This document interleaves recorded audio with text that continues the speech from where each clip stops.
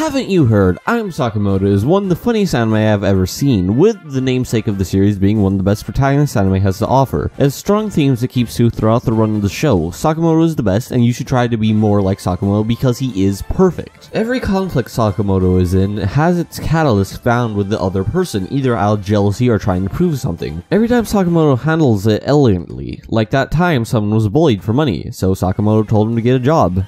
Okay, maybe not the best example, but that time he was dodging a baseball bat and only got hit a few times. Maybe Sakamoto isn't an infallible demigod. Maybe he's weaker than almost everyone. Maybe he's the one on the verge of losing everything. Let's talk about Haven't You Heard I'm Sakamoto's ending. Minor spoilers ahead.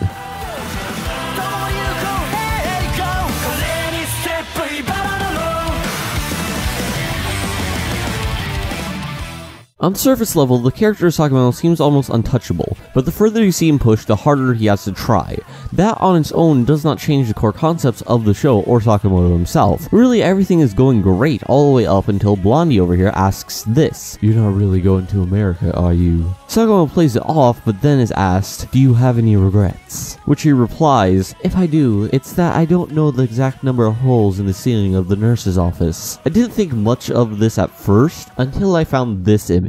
I know what you're thinking. I thought the same thing.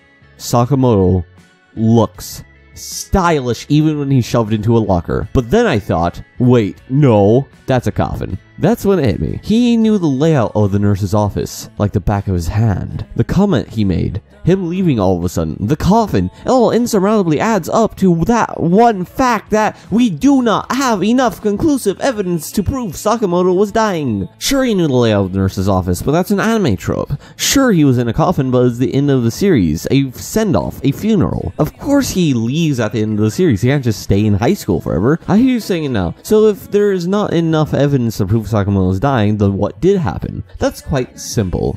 Sakamoto left because he was dying. But you just said there wasn't enough evidence. I'm sticking to that claim. I can't prove it. I can only use the most powerful tool at my disposal.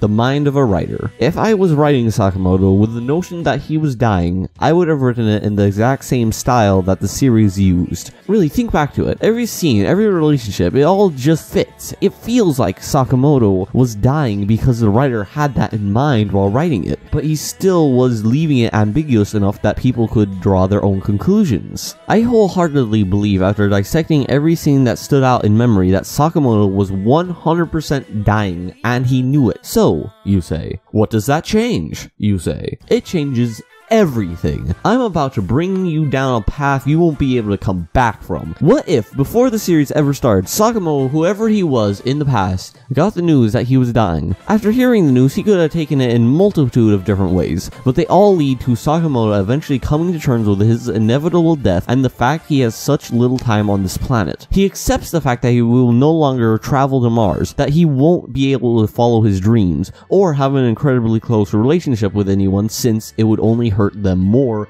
once he passes. After accepting all of this, he decides to dedicate himself to the people around him, making everyone as happy as he possibly can on his last few moments on Earth. That's why he seems so unstoppable. He's not weighed down by thoughts of the future and has accepted the past. If you want proof of this being the cause of his strength, then look no further than the teaching of Buddhism or the words of Gandhi. Even most martial arts teach the same thing. To be at peace with the world is to be at peace with one's self. Sakamoto fits that bill by living in the present and living for the people around him. Sakamoto isn't the best because he's just the coolest. He's the best because Sakamoto has already been on his hero's journey and has come to grips with mortality and now is acting out his precious last few moments as a hero. Someone giving everything for the well-being and happiness of others. We all should be more like Sakamoto, not because he is the best, but because he has dealt with what life has given him and has walked the path of being kind to our fellow man. If everyone was like Sakamoto,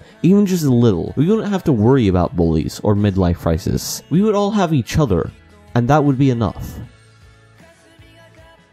Hi everybody, thanks for watching this video about my takeaway of the ending of Sakamoto. If you want more videos from me, there should be some on the side right here. And of course, the best way to stay up to date with my content and everything I do is to subscribe. If you want more on Sakamoto, Digibro did a video, link in the description, to his takeaway of the themes of the series. And well, I feel like what he took away from it kind of adds to what I took away from it, and they kind of go well and go hand in hand with each other, so definitely check that out. And of course, if you enjoyed, leave a like, comment, all the jazz, and I'll see you all in the next video. Bye everybody.